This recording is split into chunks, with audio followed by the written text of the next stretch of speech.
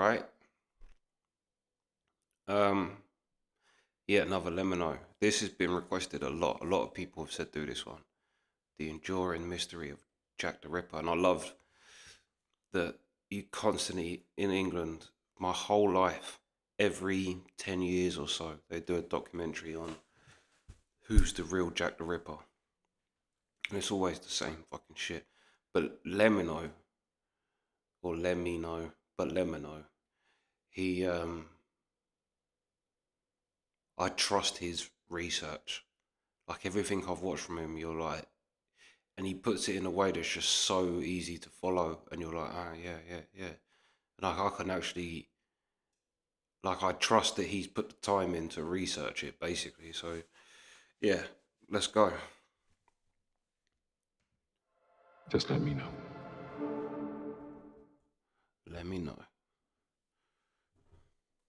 Events documented in this video may disturb some viewers. No graphic imagery will be shown. Oh. To be fair, did they even have pictures back then?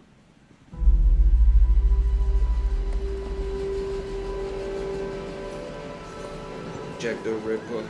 In the late 19th century, the city of London was the largest in the world. A sprawling metropolis and a melting pot for trade, finance, and people. But in the autumn of 1888, an horrific story emerged from the capital's East End. A story so dreadful it sent shockwaves around the world. One after another, destitute women of the East End fell victim to a vicious killer known as Jack the Ripper. Despite an extensive manhunt and a few close calls, the Ripper was never caught. Instead, the murders came to an abrupt end and left behind one of the greatest mysteries in the annals of crime. True, still to this day, Jack the Ripper is...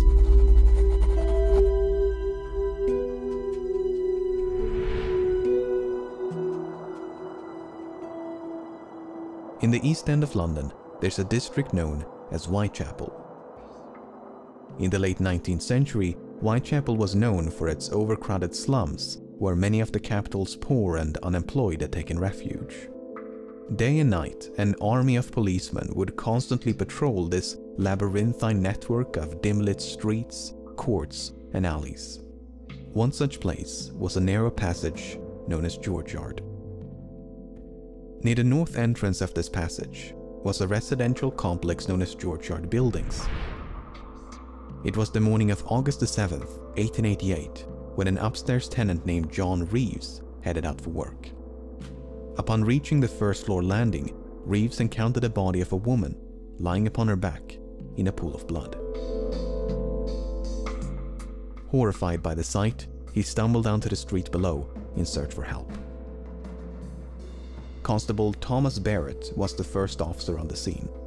He was soon joined by Dr. Timothy Killeen, who conducted a brief examination. See what I mean with the woman had been stabbed 39 times, primarily in the chest and abdomen. Dr. Killeen estimated that she had been dead for, quote, about 3 hours, thus placing the time of death at approximately 2:30 in the morning. The woman had likely been attacked where she was found, as no blood was found beyond the staircase landing. But this was strange, as none of the tenants in this crowded building had heard a single cry for help or a disturbance of any kind.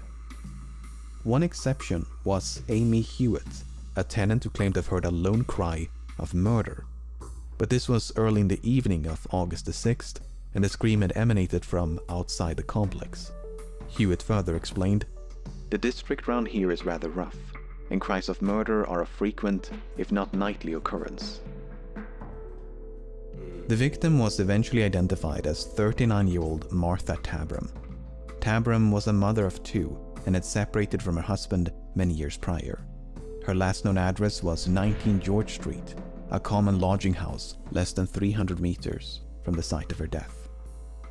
Tabram had made a living through prostitution, and one of her associates was a woman named Mary Ann Connolly. Connolly testified that on the evening of August the 6th, she and Tabram had been out drinking with 2 soldiers. Then, shortly before midnight, the party of 4 had separated. Connolly took her client into Angel Alley, while Tabram guided hers into neighboring George Yard. it was the last time she saw Tabram alive. Barely 2 hours later, Constable Barrett had spoken to a soldier loitering near the north entrance of George Yard. The soldier had told Barrett that he was, quote, waiting for his mate who had gone away with a girl. Half an hour later, Tabram is presumed to have died. Both Connolly and Barrett were called upon to identify the soldiers, but all those accused could provide an alibi. One had been at home with his wife, another at an army base, and yet another in a completely different part of the city. This was enough for Inspector Edmund Reed, the lead investigator on the case, to abandon this line of inquiry. Connolly and Barrett having both picked out the wrong men, they could not be trusted again, as their evidence would be worthless. Even if a soldier had been responsible, no one could deduce a motive. The people of Whitechapel might have been accustomed to crime and violence, but the sheer brutality of this attack was as frightening as it was confounding. The crime is one of the most brutal that have occurred for some years. For a poor, defenseless woman to be outraged and stabbed in such a manner is almost beyond belief. These were the concluding remarks delivered at the final inquest held on August the 23rd. Only a week later, things would go from bad to worse.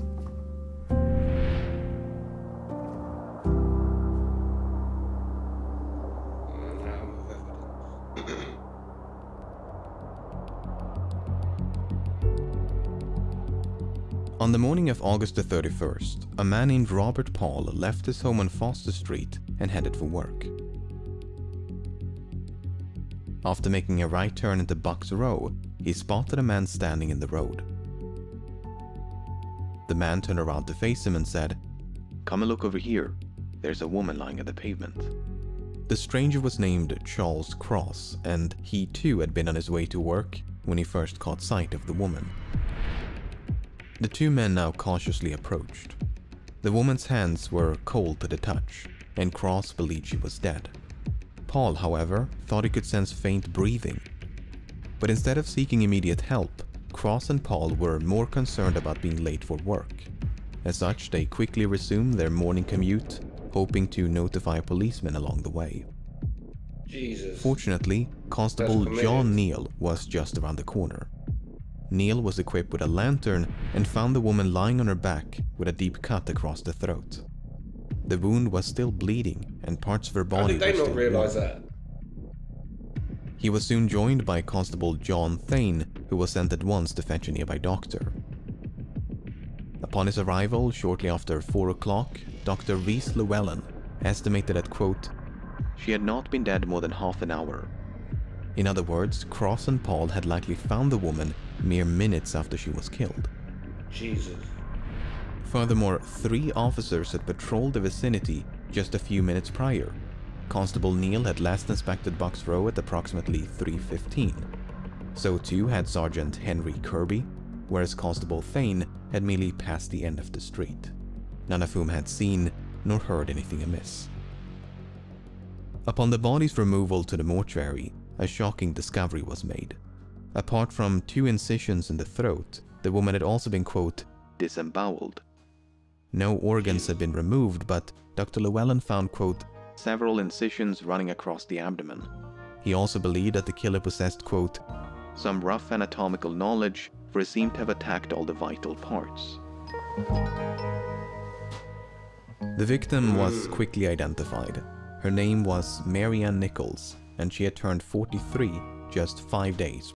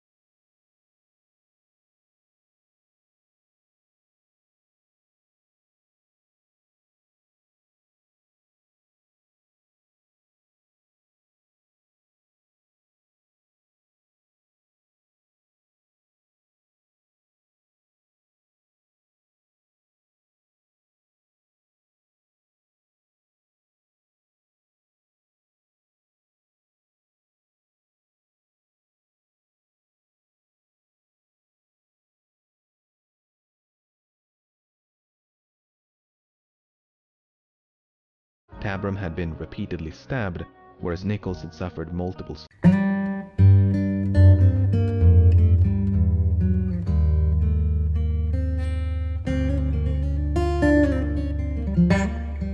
stronger in the days that followed.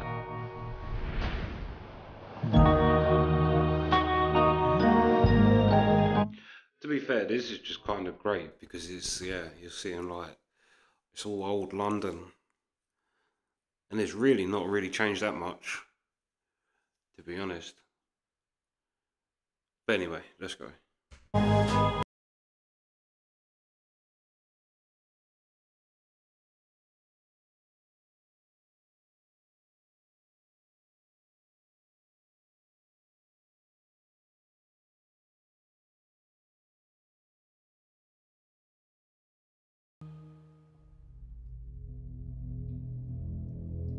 As the sun was rising on September the 8th, a man named John Richardson was on his way to work. At 4:45, he made a quick stop at 29 Hanbury Street. He went through the entrance and out the back door by way of a cramped hallway.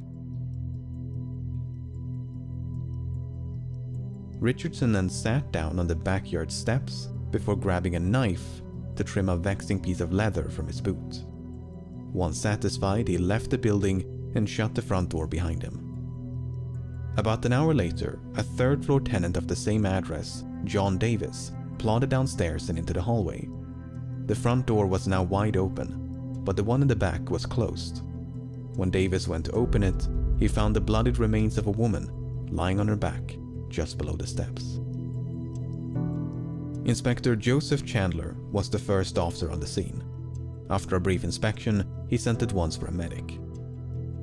Dr. George Phillips arrived at 6:30 and found the woman, quote, terribly mutilated. The throat had been, quote, dissevered deeply, whereas the abdomen had been, quote, entirely laid open. The intestines had been, quote, lifted out of the body and placed by the shoulder of the corpse. The body was then conveyed to the mortuary, while Inspector Chandler and Dr. Phillips conducted a sweep of the backyard. Most of what they found belonged to the tenants of the building, but just below the resting place of the woman's feet, they found a small piece of cloth and 2 combs. The items had likely belonged to the victim, but it seemed to Dr. Phillips that they had been deliberately positioned and arranged by the killer. The post-mortem revealed that 2 brass rings had been forcefully removed from the victim's left hand. These rings were nowhere to be found. Portions of the victim's abdomen had also gone missing, including the womb.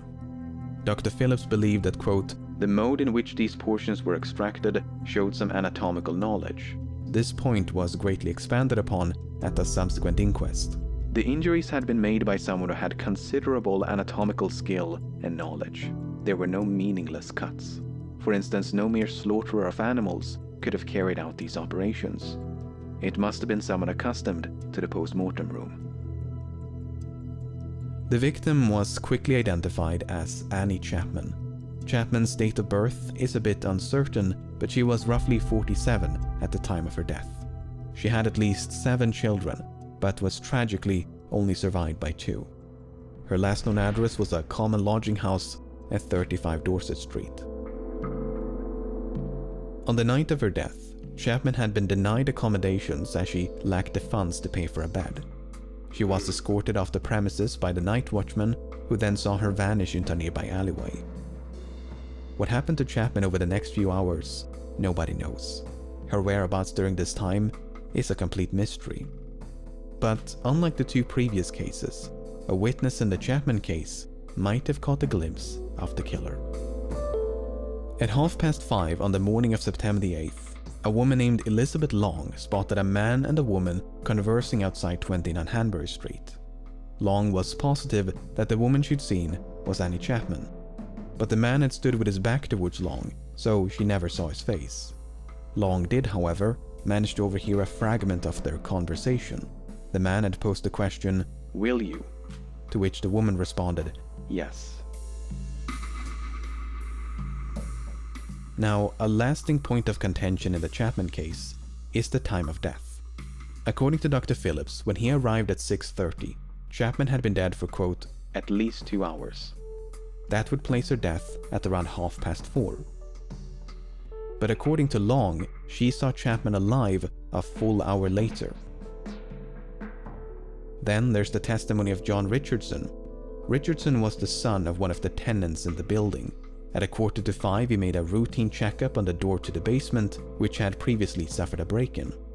When he found it secure, he sat down on the backyard steps to trim a piece of leather from his boot. Even though he sat mere centimeters from the murder site, Richardson did not see a body. He was adamant on this point. I could not have failed to notice the deceased if she had been there. To muddle the timeline even further, there's the testimony of Albert Kadosh.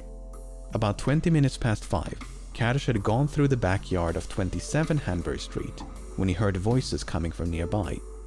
They were barely audible, however, and Kadosh had only made out the word no. A few minutes later, he heard something falling against the wooden fence dividing the 2 yards. There's no one way to untangle this web of contradictions, but Dr. Phillips did concede the possibility that he'd miscalculated. That, quote, the coldness of the morning and the great loss of blood had skewed his opinion, which was largely based on the warmth of the body.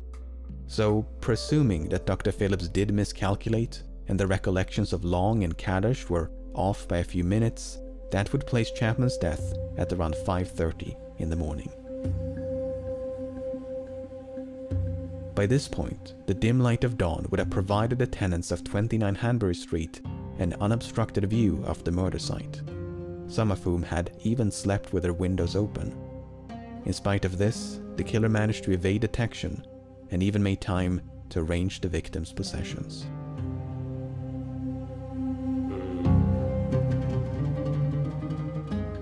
As the tally of victims gradually mounted, the public grew increasingly anxious. They were not only frightened by the murders, but frustrated with the police and their perceived incompetence. Even across the pond were the efforts of the police fiercely criticized. The London police and detective force is probably the stupidest in the world. What these mocking quotes and illustrations failed to capture were the overwhelming odds stacked in favor of the perpetrator. The police were up against someone who seemingly struck without motive, someone who left no murder weapon and few witnesses. On top of that, the East End was severely overcrowded, while the police were understaffed. As one newspaper put it, "A man in the East End of London is a grain of sand, as invisible and almost as much beyond identification amid the masses." At no point would this become more apparent than during the events of September the 30th.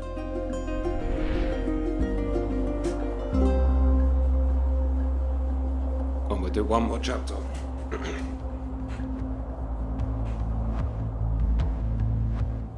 On September the 29th, a routine Saturday meeting was held at the Socialist Club on Berners Street. When the meeting came to a close around midnight, all but a few members returned home. Those who remained proceeded to drink and socialize. Half an hour in September the 30th, Joseph Lave stepped outside to get some fresh air. Lave used the side entrance leading into Dutville's yard and lingered for about 10 minutes. Moments after Lave had gone back inside, Morris Eagle accessed the building via the same entrance. He too was a member of the club and had just returned after escorting a woman home. Neither of them noticed anything unusual. 20 minutes later, the sound of a horse and carriage could be heard trotting down Berners Street. The driver was Louis Diemschutz, the steward of the clubhouse. When Diemschutz drove into Dutville's yard, his pony abruptly veered to the left. When he looked down to his right, he thought he could discern something in the darkness. Diemschutz stepped down from his barrow and after lighting a match, could see a woman lying on her side against the wall. Without even knowing if she was, quote, drunk or dead, Diemschutz rushed inside the club to check on his wife. When he found her safe and sound, he alerted the other members and a small crowd soon gathered outside. They could now see that the woman's throat had been, quote, fearfully cut, and that, quote, a stream of blood was trickling down the yard. Mad. Eagle, Diemschutz, and a few others promptly dispersed to find a policeman. While a growing crowd of bystanders waited for authorities to arrive, there was no sign of the perpetrator. But across the city, less than a kilometer to the west, an even more ghoulish discovery was about to be made. At 1:30 of the same morning, Constable Edward Watkins patrolled an open space known as Mitre Square. Watkins' beat would take him through the square about once every 13 minutes, and on this occasion it was deserted. But in the time it took Watkins to complete another rotation, Mitre Square was turned into a crime scene. I next came in at 1:44. I turned to the right. I saw the body of a woman lying there on her back. I saw her throat was cut and her bowels protruding.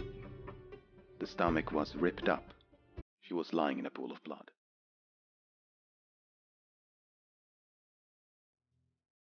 Dr. George Siqueira and Dr. Frederick Brown soon converged upon the scene. They found terrible injuries inflicted upon the woman's face, throat, and abdomen. The intestines had been, quote, drawn out to a large extent and placed over the right shoulder. Among the many lacerations to the face, Dr. Brown noted that, quote, the lobe and auricle of the right ear was cut obliquely through. Based on their expert opinions, coupled with the testimony of Watkins, the woman had died within minutes of her body being found. Jesus. Back in Berner Street, Dr. Frederick Blackwell and Dr. George Phillips had reached the same conclusion. The woman in Dutville's yard had died within minutes of her body being found. But unlike previous victims, she had only suffered injuries to the throat. There were no abdominal mutilations or anything else by which to connect the attack to the others. But the murder in Dutville's yard and the one in Mitre Square were separated by less than 1 kilometer and some 45 minutes. This allowed for a chilling possibility. It was suspected then, as it continues to be today, that when Diemschutz came clattering through the gateway, he unwittingly interrupted the murder. The killer may even have become trapped inside Dutville's yard because the gate on Berner Street was the only point of entry. Perhaps they saw an opportunity to escape when Diemschutz then rushed inside the club. From there, it would have taken them less than 15 minutes to reach Mitre Square. Plenty of time to hunt for another victim. Yeah, but it must be emphasized that this is pure speculation. There is no evidence to suggest the two murders were even connected. No, I'd say so. The woman in Dutville's yard was identified as 44-year-old Elizabeth Stride. Stride was a Swedish immigrant who'd lived in London for over 2 decades. Following the death of her husband, she had made a living through prostitution. Her last known address was a common lodging house at 32 Flower and Dean Street. On the night of her death, Stride had been seen by quite an abundance of witnesses. First, she was seen in the company of a, quote, respectably dressed man around 11 o'clock. About 1:45, Stride was seen talking to a man who was, quote, decently dressed and had the appearance of a clerk. Then, only a few minutes before the murder, Stride was seen in the company of a man by Constable William Smith. The man was carrying a small parcel wrapped in newspaper and was of, quote, respectable appearance. It's unclear whether these descriptions are of the same person or if Stride accosted multiple clients as the night progressed. There were other witnesses, some less credible than others, but the one that really stood out from the rest was Israel Schwartz. About 1:45, Schwartz had been walking down Berner Street. As he came up on Dutville's yard, he witnessed a man throwing a woman to the ground in front of the entrance. The woman had, quote, screamed 3 times, but not very loudly. Schwartz would later identify this woman as Elizabeth Stride. Schwartz did not try to intervene, but opted instead to simply cross the street. That's when he spied a second man on the opposite side who was lighting a pipe. The man who attacked the woman then appeared to address the second man by shouting the name Lipsky. The pipe smoker then proceeded to follow Schwartz before eventually breaking away. When taken at face value, This story appears to suggest that the killer had an accomplice by the name of Lipsky. This was indeed the interpretation of some government officials. But Inspector Frederick Abeline, one of the lead investigators on the case, had a very different interpretation. You see, the name Lipsky had gained notoriety in 1887 when a Jewish man by the name of Israel Lipsky was convicted of murder. Owing to the publicity of that case, the surname Lipsky had become an anti-Semitic slur. Abeline therefore deduced that the man who shouted Lipsky was directing an insult at Schwartz, who was described as having a quote, strong Jewish appearance. The man with the pipe, meanwhile, may have been an innocent passerby who became frightened along with Schwartz. Whether Abeline's interpretation is correct, it's doubtful we'll ever truly know. Nevertheless, Schwartz's account is compelling, as he conceivably witnessed the moment when Elizabeth Stride was attacked. Back in Mitre Square, a large crowd of spectators had assembled upon the scene. That's so London, by the way. Morbid curiosity. That's so London.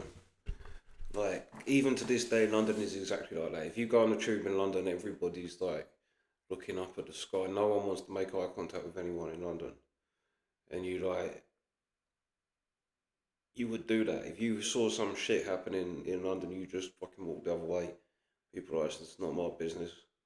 It could be anything. But that is exactly what it is. Like, people from up north say that. Because up north, they're all like more friendly, I suppose, or at least more open. And like, you see them all say how like miserable everybody is in London. No one talks to anybody, and you are seen as a freak if you just walk up and talk to somebody in London. They'll be like, what the fuck are you doing? Like, but yeah, let's go. To get a glimpse of the body. The post-mortem revealed that the killer had extracted a few organs, including the womb and left kidney. According to Dr. Brown, this extraction required, quote, a good deal of knowledge, which he likened to that of a butcher. By contrast, Dr. Cicada did not find any signs of, quote, great anatomical skill. The woman in Mitre Square was identified as 46-year-old Catherine Eddowes. Eddowes had at least 5 children, but after escaping her abusive husband, she had become estranged from her family. Her last known address was a common lodging house at 55 Flower and Dean Street. On the night of her death, Eddowes had been out drinking. She got so drunk that around 8:30, she was found lying on the sidewalk in Aldgate High Street, surrounded by a crowd. The commotion attracted a few officers, who then escorted Eddowes to a nearby police station. There, she remained locked in a cell until 1 o'clock in the morning.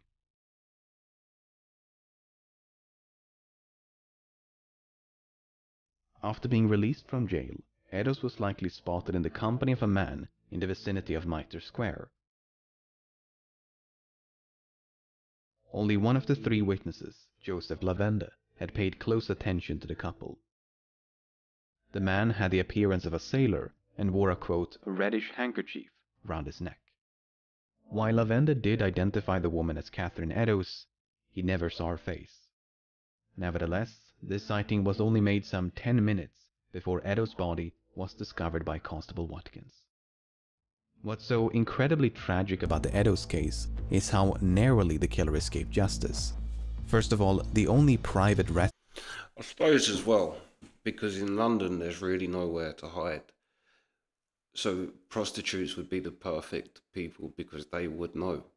They would know where to take someone that is really remote and that no one's going to see. This is pretty smart, actually.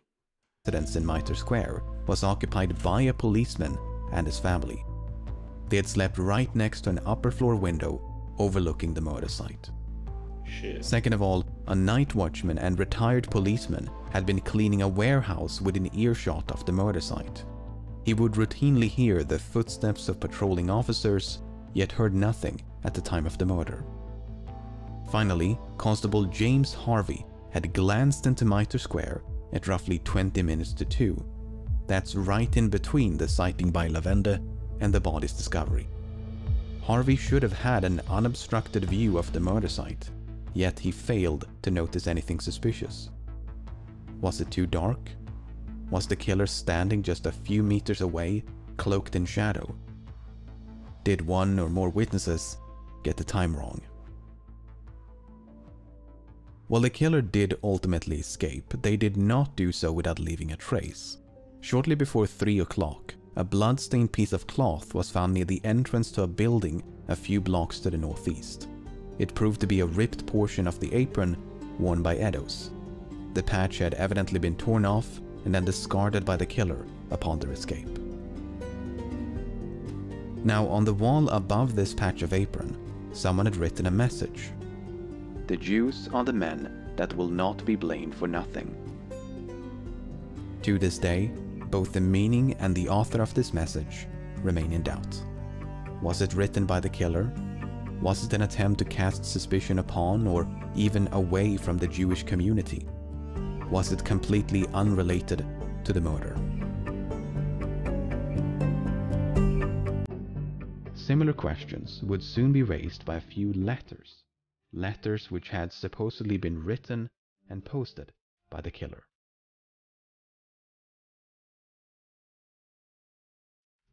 I would pause it there. Chapter 5. LEMMiNO is the best documentary maker though. Just how he breaks down and how they, like, yeah, he goes into every avenue of everything and the times, and yeah, so good. But yeah, it's funny to think of London back in them days, and it's really a very similar vibe depending on where you are. I don't know whether Whitechapel, to be fair, is still a rough area, because rough areas tend to move, don't they? And it moves somewhere else. But yeah.